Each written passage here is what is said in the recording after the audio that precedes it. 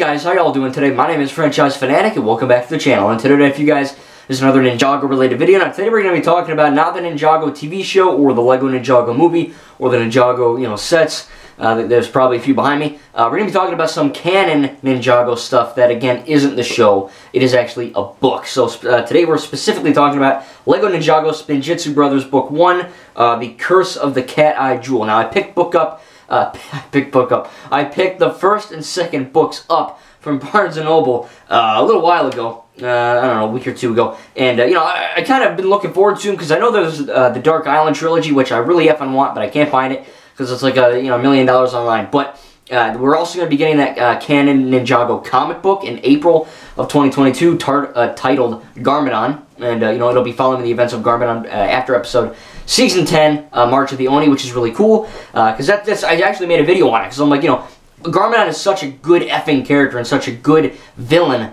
Not just in Ninjago, but in, franchises. And I really wanted to know what happened to him after he left the monastery in Season 10. So now we're going to finally, actually see what happens. So that's cool. But being able to actually, kind of visit Wu and Garmadon before Garmadon turns into, Lord Garmadon, the bad guy, and Wu's a little older. This is them not necessarily as children, more or less as teenagers. So, kids, teens, adults.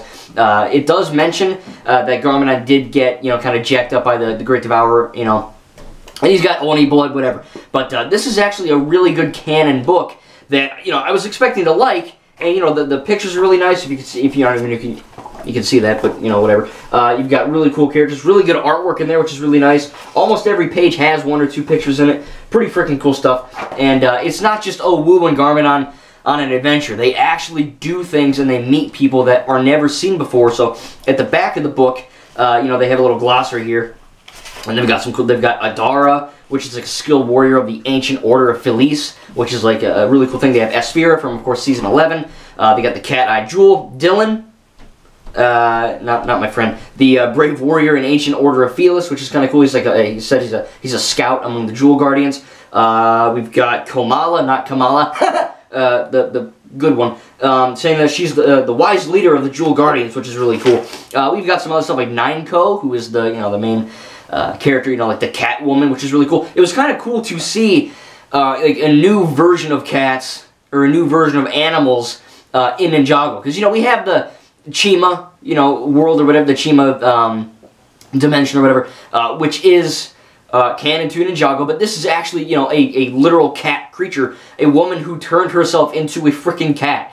And they live the temple. And it looks really stupid when I first. There's a picture in here that like the guardian or the temple of Felice or whatever. Let me find here. Here it is. This one right here.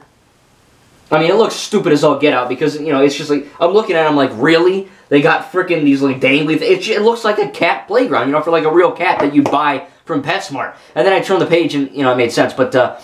At first I'm getting into this book and I'm like, this is kind of silly, I know Ninjago can get silly sometimes, very rarely, it's probably the most serious show I've ever seen, but there is a lot of stuff around, some goofy, kind of like Star Wars, right? There's some silly stuff, but it's all grounded in quote-unquote reality, and we really have this element where, there's cats and there's cat people and there's the Temple of Felice and, there's Ninjago, 9 lives of a cat. There's a lot of kind of wordplay, but it never gets silly to the point of being stupid or like cat puns. They don't do that. It's just a legitimately well-written story.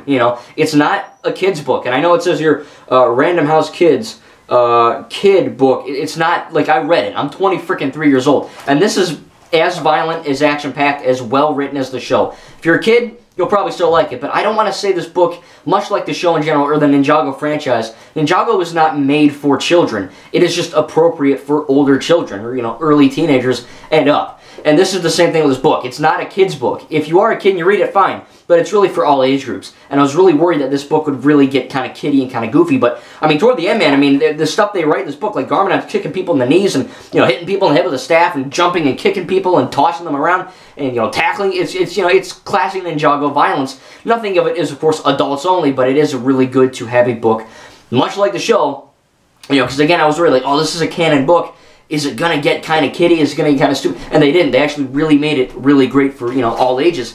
And again, as a 23-year-old lover of Ninjago, I was pretty not disappointed. I really enjoyed it. There's kind of like a book ending, you know, in the beginning and the end, where Wu and the ninja are kind of talking, you know, maybe like Jay, I think Jay finds an umbrella, and Wu's like, don't do that! And he's like, you know, why? And he's like, oh, you know, whatever, here's my story. And, you know, that's alright, I guess, you know, because they have to introduce it, and it works, you know, it's good enough.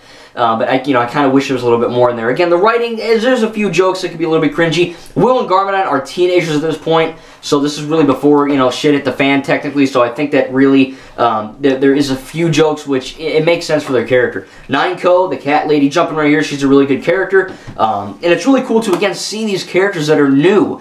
You know, it's not like, oh, Asphira's in it. They mention Asphira, but she's not really in it. You know, we have Ninjago, we have Komala, we have Dylan, we have Adara or whatever.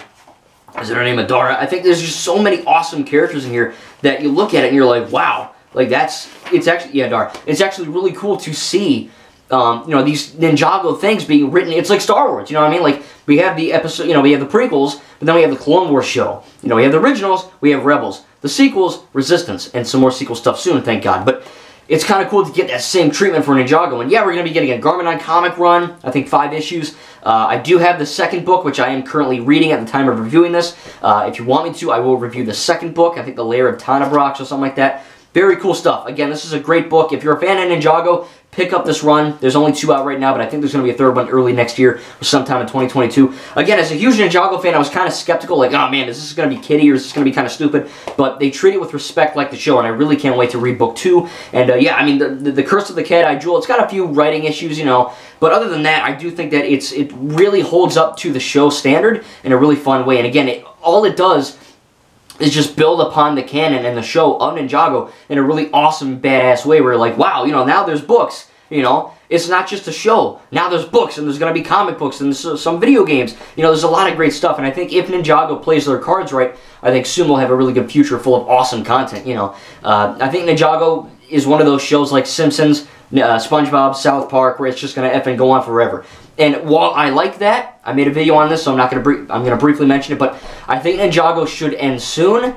That's not me saying it sucks and I want it to end. I just don't want Ninjago to get to the point where there's so much content it starts getting bad or kiddie or stupid. And then you're like, alright, just end the frickin' thing, you know what I mean? So hopefully they can find kind of a middle ground. And I know Ninjago is ultra popular right now, as it should be, because it's definitely amazing, but I think that if they really want to keep going, make sure the content is well made, because if it isn't, you know, you're going to start heading down that valley slowly but surely of, you know, cutting corners and literally slashing viewer count. I mean, hell, it's not even on the Cartoon Network anymore. So Ninjago has a bit of a rough future, but it's also in a really good spot. And I think, again, they play their cards right. Master Chen, I have all the cards. I think we should have a really good future for this franchise on our hands. Again, if you're an adult, teenager, kid, and you like Ninjago, pick this book up. Really, really cool. And again, it really just explores the canon in a really fun way when Wu and Garmadon are teenagers. Thank you guys, and we'll see you in the next video.